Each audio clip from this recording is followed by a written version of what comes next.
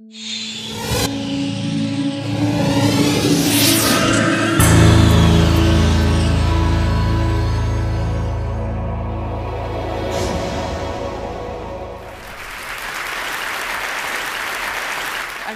speaking to you about what I call the mesh. It's essentially a fundamental shift in our relationship with stuff, with the things in our lives. And it's starting to look at not always and not for everything, but in certain moments of time, access to certain kinds of goods and service will trump ownership of them. And so it's the pursuit of better things easily shared. And we come from a long tradition of sharing. We've shared transportation, we've shared wine and food and other sorts of fabulous experiences in coffee bars in Amsterdam. We've also shared other sorts of entertainment, sports arenas, public parks, concert halls, libraries, universities. All these things are share platforms, but sharing ultimately starts and ends with what I refer to as the mother of all share platforms. And as I think about the mesh and I think about, well, what's driving it and how come it's happening now, I think there's a number of vectors that I want to give you as background. One is the recession, that the recession has caused us to rethink our relationship with the things in our lives relative to the value. So starting to align the value with the true cost. Secondly, population growth and density into cities.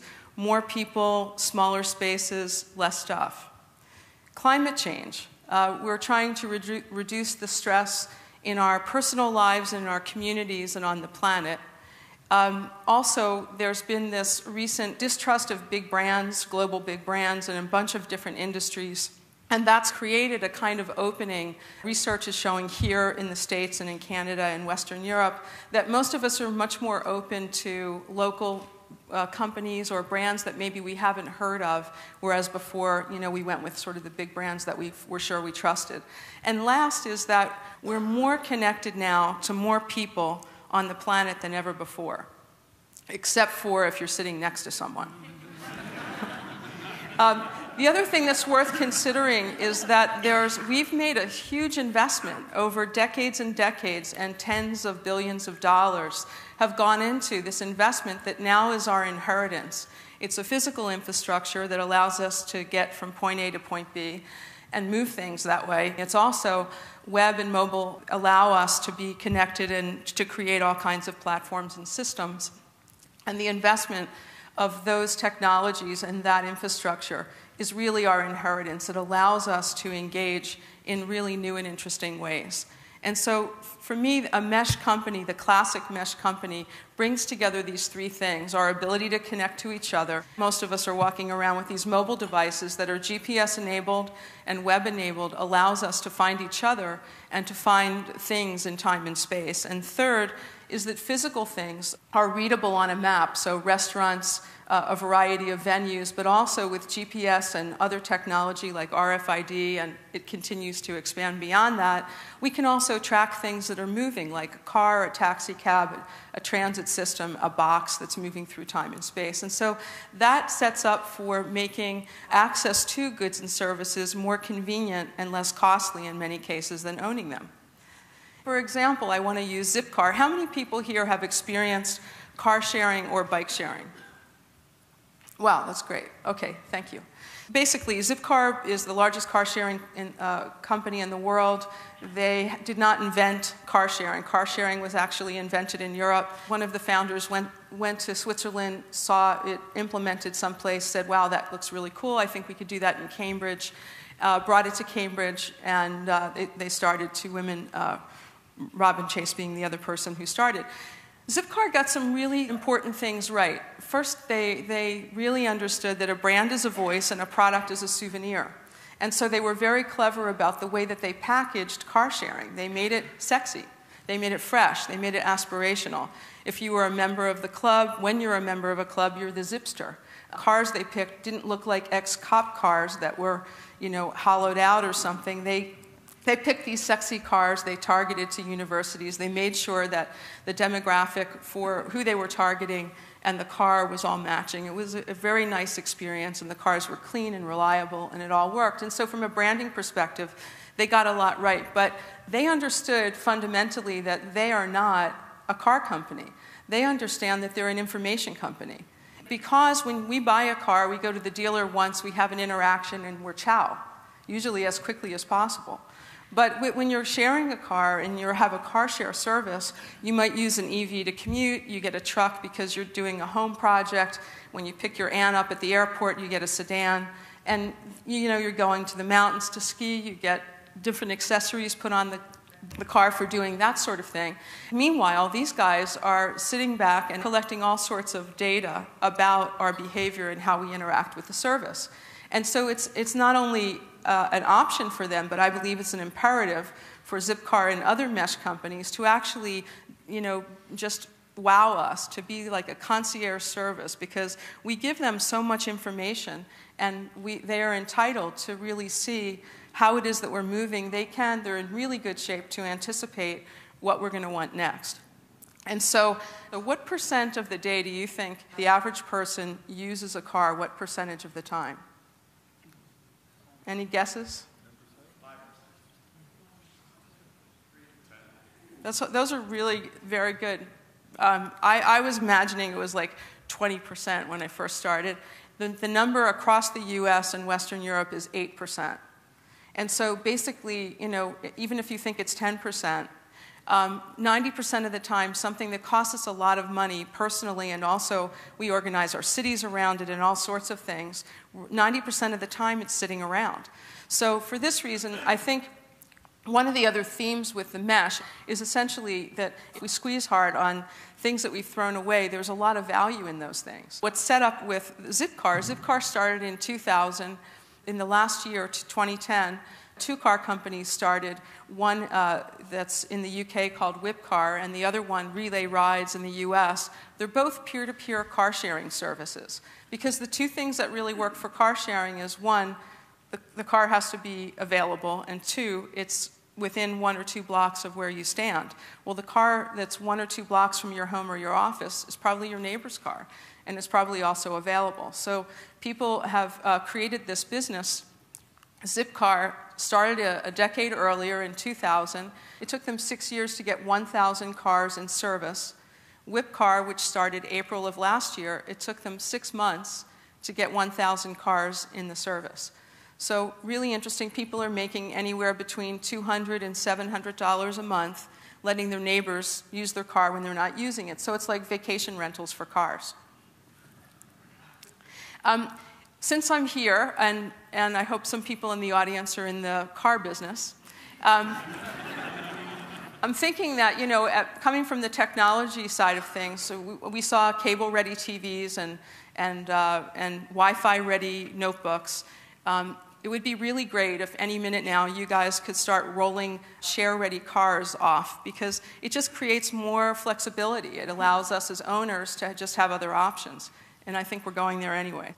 The opportunity and the challenge with mesh businesses, and those are businesses like Zipcar or Netflix that are full mesh businesses, or other ones where you have a lot of the car companies that are the car manufacturers who are beginning to offer their own car share services, as well as a second flanker brand, or as really a test, I think, is to make sharing irresistible. We have experiences in our lives of certainly when sharing has been irresistible. It's just how do we make that recurrent and scale it? We know also, because we're connected in social networks, that it's easy to create delight in one little place. It's contagious because we're all connected to each other. So if I have a terrific experience and I tweet it, or I tell 5 people standing next to me, news travels. The opposite, as we know, is also true, often more true. So here we have Ludo Truck, which is in LA, doing the things that gourmet food trucks do, and they've gathered quite a following. In general, and maybe it's, again, because I'm a tech entrepreneur, I look at things as platforms. Platforms are invitations. So creating, like Craigslist or iTunes and the iPhone developer network, there are all these networks, Facebook as well. These platforms invite all sorts of developers and all sorts of of people to come with their ideas and their opportunity to create and target an application for a particular audience. And honestly, it's full of surprises, because I don't think any of us in this room could have predicted the sorts of applications that have happened at Facebook, around Facebook, for example, 2 years ago when Mark announced that they were going to go with a platform. So in this way, I think that cities are platforms, and certainly Detroit is a platform. The invitation of bringing makers and artists and entrepreneurs, it really helps stimulate this fiery creativity and helps the city to thrive. It's inviting participation, and cities have historically invited all sorts of participation.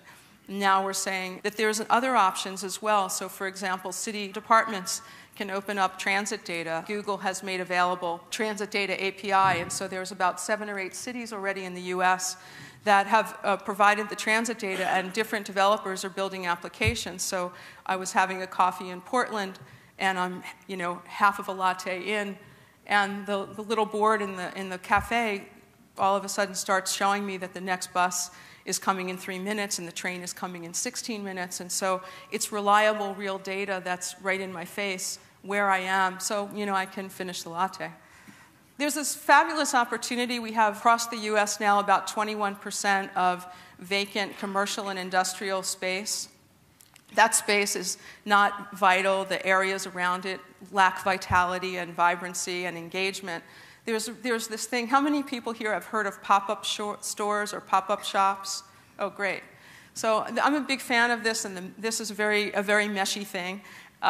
Essentially, there are all sorts of restaurants in Oakland, near where I live. There's a pop-up general store every 3 weeks, and they do a fantastic job of making a very social event happening for foodies, super fun, and it happens in a very transitional neighborhood.